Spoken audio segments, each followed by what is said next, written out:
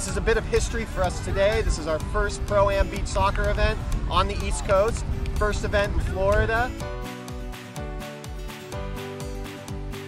We've now brought Pro-Am beach soccer from the last 3 years, from the West Coast to California, to Bali, Singapore, and now South Florida.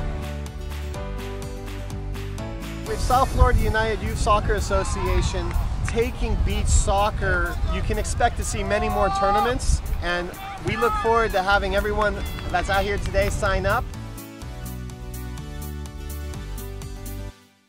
Very, very happy as I look around, all the kids enjoying the day, getting the opportunity to run in the sand and kick the ball and see how it makes them a better player.